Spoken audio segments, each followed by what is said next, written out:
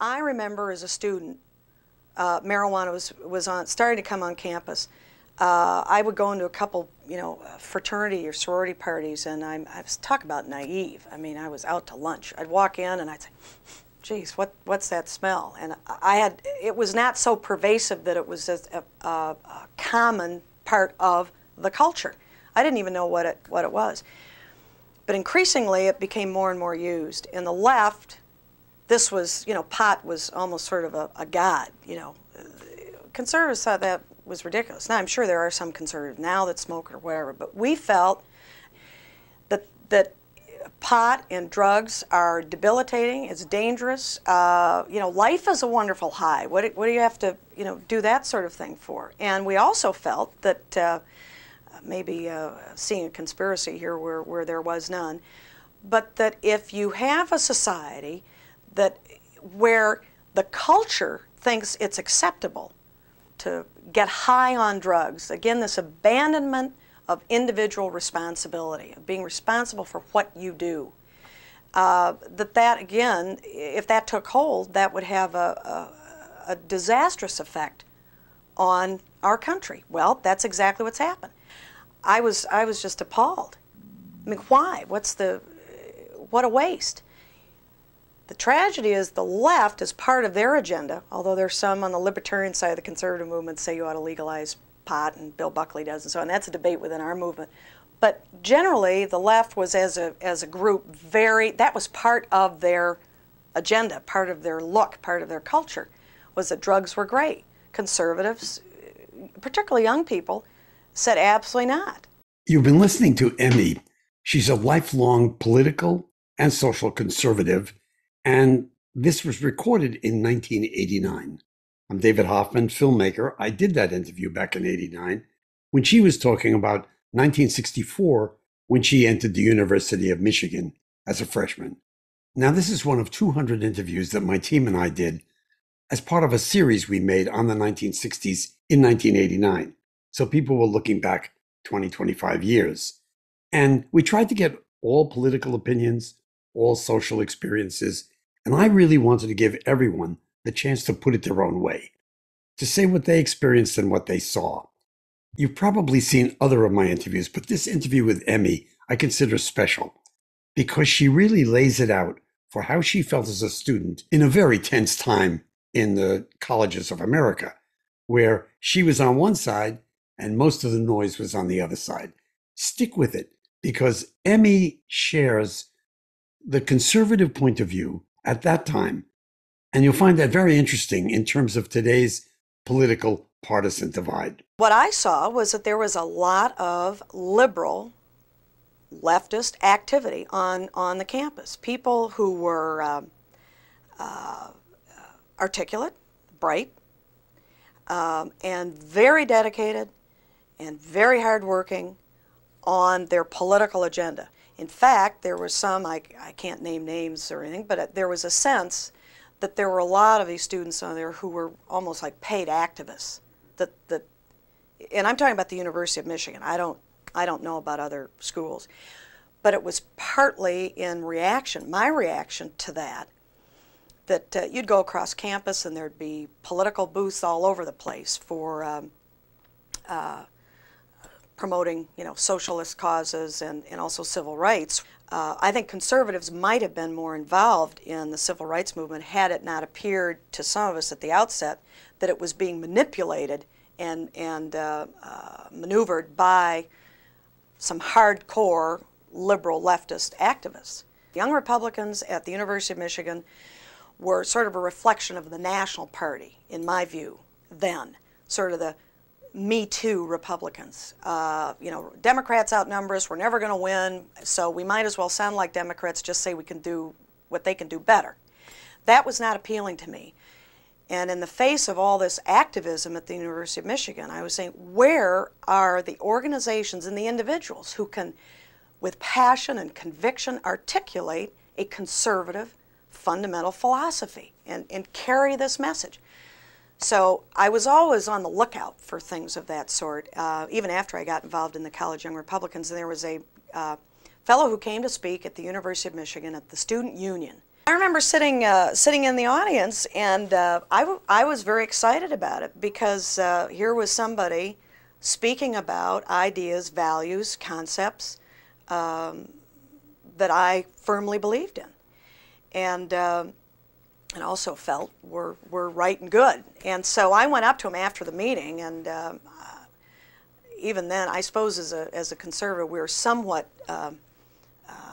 You learn to question authority, but I was also, impressed with, he was the state chairman of Young Americans Freedom, and he was nice looking too. So I went up to him afterwards and introduced myself and told him I was a student there, and I said, George, this is, or Mr. McDonald, probably addressed him as Mr. McDonald, and I said, I'd be very interested in getting involved. I'm secretary of the college Young Republicans here at U of M, and, it's driving me crazy because they're not doing much. And so he followed up, contacted me, and then I got very active in YAF. NSA was very powerful nationally as a student organization. Their agenda was to condense it, sort of one worldism, very pro-UN, sort of generally let's accommodate and appease the communists. The worst thing in the world is the Cold War. Not the worst thing in the world is to lose your freedom, but the worst thing in the world is the Cold War. So they had a whole different agenda. Every university or college had to join. The students were required. It's like compulsory unionism. You had to pay dues, irrespective of whether or not their agenda, and their agenda was very clear, was different from your own, which I thought was absolutely outrageous. Doesn't say much for academic freedom, does it? We worked as one of our projects to bring that to the attention of the students on campus and to get the university administration to release the students from having to pay compulsory dues to be a member of this national student organization. So that was sort of one little project at the University of Michigan. To use a 60s sort of liberal phrase, it was a consciousness-raising, activism. What percentage of your time did you spend at this kind of activity? I mean, are you talking about more of your time than anything? More than a time than I should have, and my grades showed it, and my parents were not very happy about that, but if I'd been, having poor grades because I was staying up all night and partying or whatever, that would be different. But I guess underneath it all, although they were concerned at the time that my grades were slipping, I suspect that they felt, well, it's all in a good cause. And I was learning so much. That the stimulation of the debate, we would get into debates or shouting matches. There's an area at the University of Michigan, sort of a central area where all the kids walk through the center of campus called the diagonal. And we would have tables set up there trying to recruit members into YAF or College Young Republicans. Describe yourself, how the conservatives were treated by the activist left and liberals. Well, I can also tell you how they were treated by the academics, by the professors. Tell me about that. The Oh, feeling of being a conservative. that- Because it's always spoken about, as you say, the activist left is always implying in the early 60s how hard it was. Oh, baloney. I mean, I think a lot of that's baloney. Heck, they could close down Columbia University. They firebombed the University of Wisconsin laboratory, and the professors and the administrators sat on their hands. They did nothing. They were cowed by these kids, students. I mean, those weren't activists. Those were destroyers. My recollection, and I'm glad you asked me this. I can't remember the teacher's name, and it's lucky for him. I remember very clearly, mocked me, laughed at me, really, in class. I mean, I didn't take any of that personally. What angered and alarmed me, those are my words. It angered and alarmed me to sit in a classroom at a university that has one of the finest liberal arts schools in the country, and to, in essence, listen to this propaganda. And I'm going to say one thing briefly. I remember very clearly Bill Buckley's line about describing the liberals' definition of academic freedom, and what he said I experienced in that classroom at the University of Michigan. He said the liberals' idea of academic freedom is to expose the student to everything from Galbraith to Schlesinger. And he's absolutely right. I asked the professor, why aren't we studying, or why aren't you talking about the works of Friedrich Hayek, who later won the Nobel Prize in Economics, Milton Friedman, Ludwig von Mises, Ortega y Gasset, philosophers. Why are we talking all about Marxist-Leninism as if this is the panacea for the problems of our age? You are not exposing us to these other thoughts. The idea of academic freedom, I did not experience that in a narrow sense in that classroom. Did you experience it as a religious class distinction between liberals and conservatives? You're asking a good question. That's an excellent question, because do you know where I had the greatest exposure to people that were different from my own background? And again, I grew up not thinking about my social, economic, or ethnic background. I mean, it's ridiculous. I thought of myself as an individual, part of a family, but we weren't stereotyping ourselves then as everybody seems compelled to do it now. But the way I met a lot of people from a wide range of backgrounds was through my political activism. In fact, I never really knew very many so-called blue-collar families. I came from a middle-class neighborhood of professionals and business people, some professors and so on. But it was not a community where there were a lot of people that, Joe Lunchpail went off to work at the factory or whatever.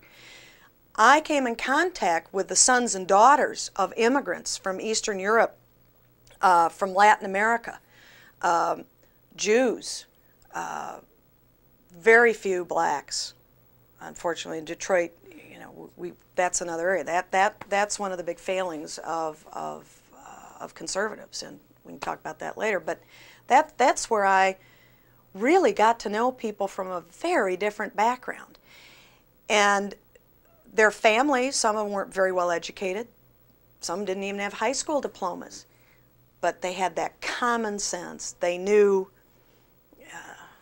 they didn't get all tangled up in their thinking. It was sort of straight line thinking based on a lot of good old common sense and experience and looking at history. And their children reflected that. And the children were very, my peers were very active with us. So it was a melting pot. How did you or do you feel about Woodstock? What is your feeling about Woodstock? How does that mean? I'm glad I wasn't there. Such a mess. Oy, I'm glad I wasn't there. It just does not sound fun. Everybody's smoking dope and slogging around in the mud. It did not sound fun. A lot of exhibitionism, I guess, was sort of my reaction to it. Hippies. Self-indulgent, self-absorbed. They would always talk about their love of humanity, and yet looking at appearances, and that's what they wanted us to do, isn't it? They dressed in a way that would draw attention and so on, although they didn't want us to base impressions on appearances. So wasn't quite sure what their point was. But here they talk about a great concern about mankind. These are all vague generalizations, and yet in their own appearance, conduct, their own hygiene, betray sort of a lack of self-respect. And if you don't have a self-respect, it's hard to respect others. The women's movement. I think they confused a whole generation of women by a lot of the rhetoric and a lot of the activist stuff, making them feel that it was wrong to be married and have children. It's the most wonderful thing in the world. Nominating Goldwater. We did not mythologize Goldwater. He was not, godlike or whatever. He was the articulator, the standard bearer of ideas and ideals that was the focus of our commitment and passion. And we were just lucky to have somebody who was also charming and personable and dynamic. The threats felt by yourself and other people like you, the threats to America. Yeah, I saw it in a number of ways. I saw it domestically in terms of the federal government's role in our lives, my parents' lives, individual lives, was getting bigger and bigger and bigger. That the dominant philosophy of government is the solution to all problems. And in the process, individuals could relinquish their own responsibility, was having, psychologically, if you will, a slow but very clear debilitating effect on the country. You could see it in education, where standards were being allowed to collapse on what was required in school. You could see it in respect for authority, for families, for parents, the way people would even address one another. I saw the threats on the domestic side from the expansion of the federal government.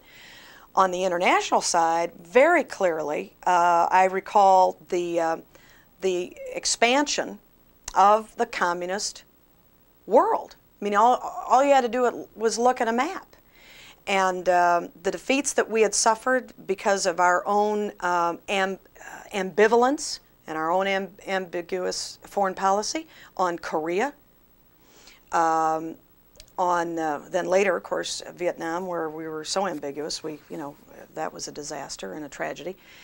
But the communist world had a very clear mission, and they understood very clearly what they wanted. We felt as young conservatives that our country had to reassert and redefine its mission. But in the context of the issues we've just spoken about, the threats from world communism expanding into the continent of Africa as the British Empire and the Dutch Empire and the Portuguese Empire, who had been dominant in the African continent, the Soviets were moving in with a vengeance, and nobody was doing anything. Katanga, the Congo, Angola, wherever.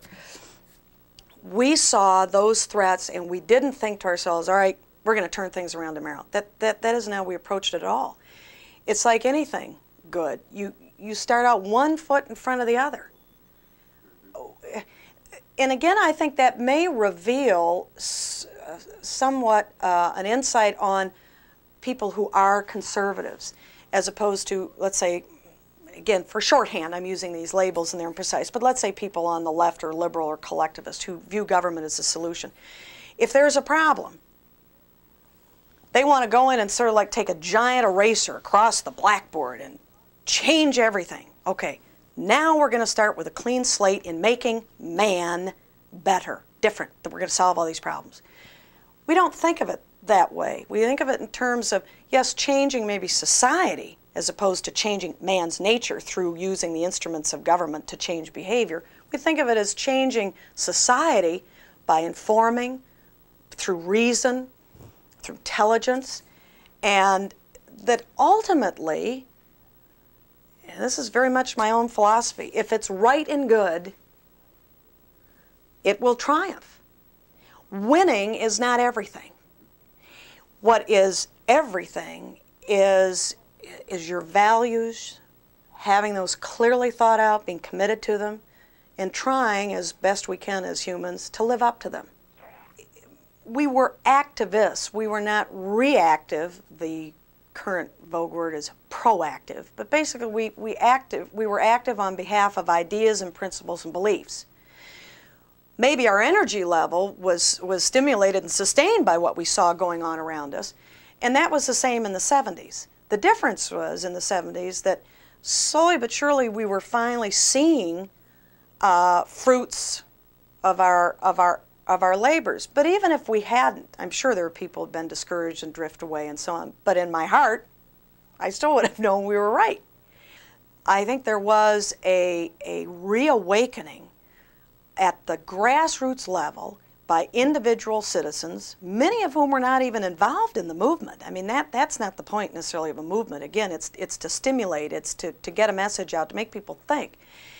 And I think they were thinking in the face of the consequences of a liberal,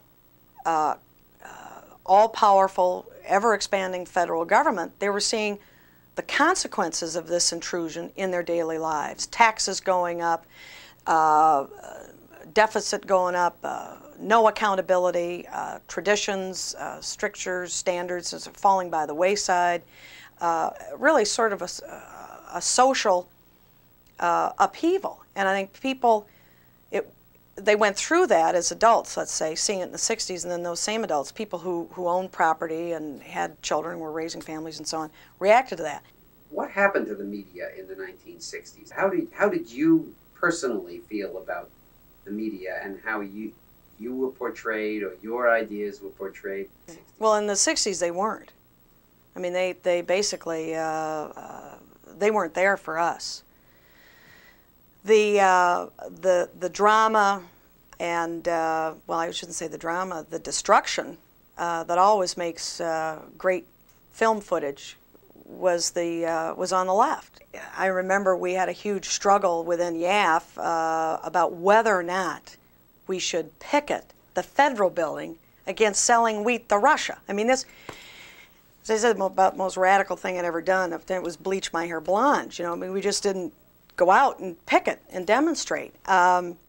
We finally voted to do it. I mean, this was a principle involved, and we got some press coverage and stirred up a little ruckus. But basically, the action from the press's point of view was on the left.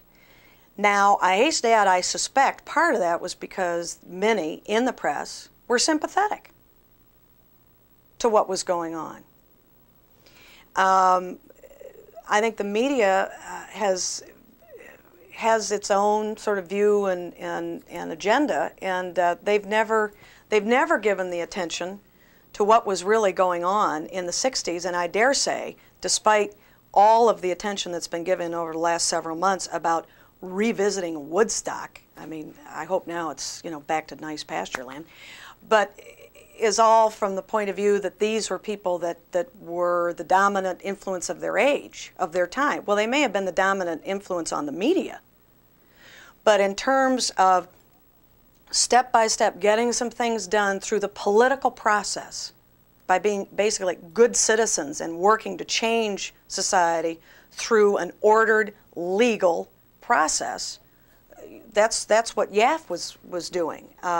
And why was and the press Let's didn't talk pay about any that for a attention to second. us. I think basically there is a reverence and an understanding of the uniqueness and the fragility and strength, but it is of our constitutional system, of the system of laws, not of men. And a lot of people on the left were you know, basically anti that system.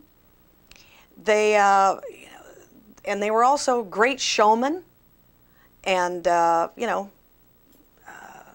bomb throwers and torchlighters and everything else. It was much more. Plus, they also had, I think, behind some of those radical student movements, there were organized subversives. I mean, that does not say that they all were by any means, but I think their purpose, some of them in those organizations, was to destroy the system of government, to create social dysfunction, to exacerbate natural, or at that time, some social and racial tensions.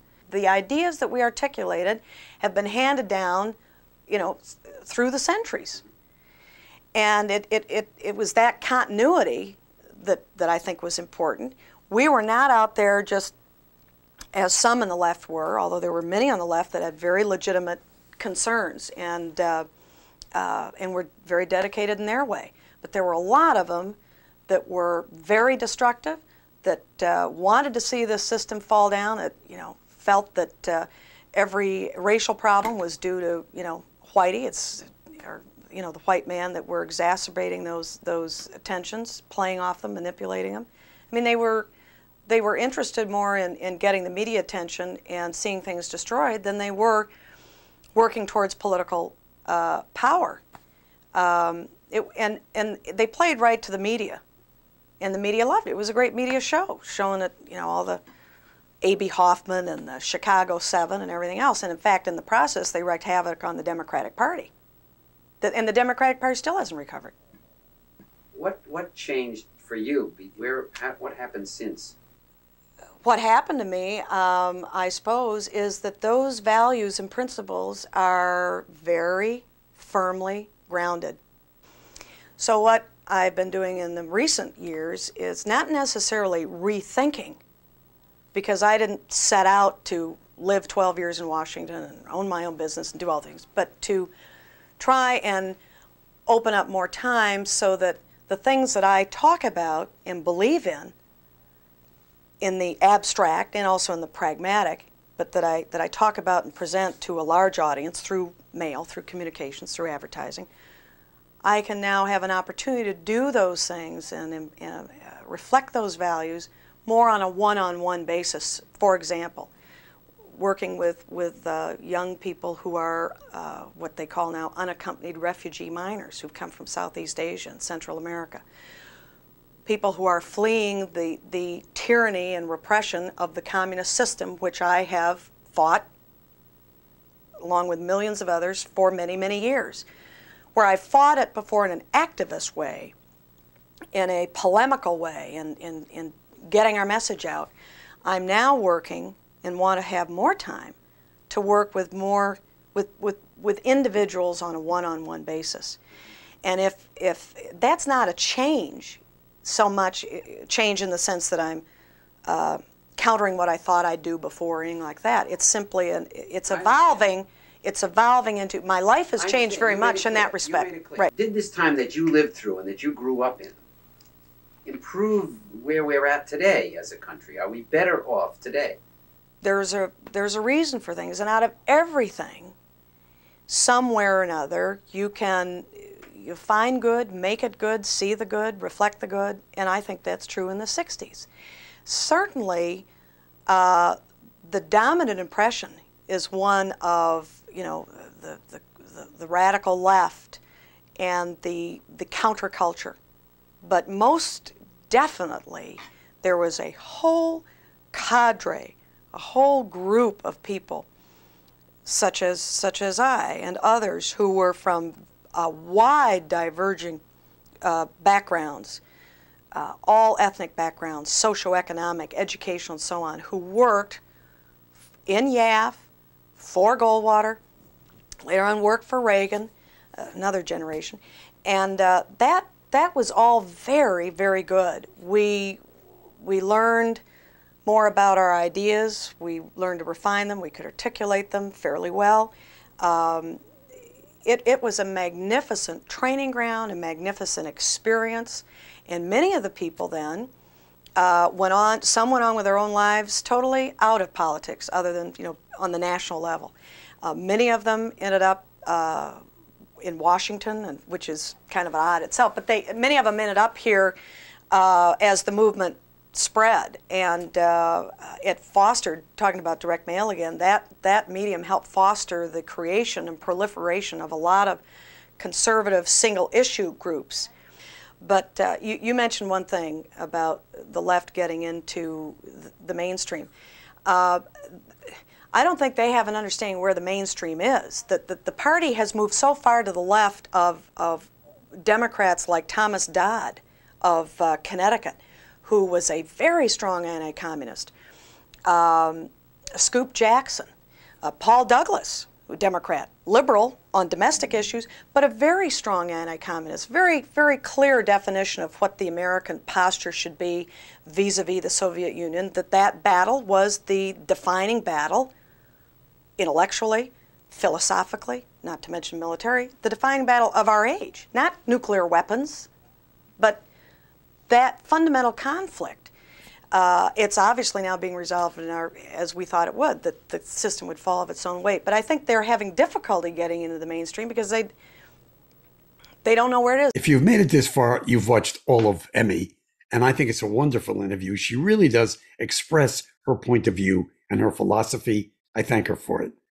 If you want to thank me, there's a little thing below the screen called Super Thanks. And that money that I get from Super Thanks keeps me going. So if so inclined, and if you have the resources, please consider Super Thanks. David Hoffman, documentary filmmaker, another interview. Thank you.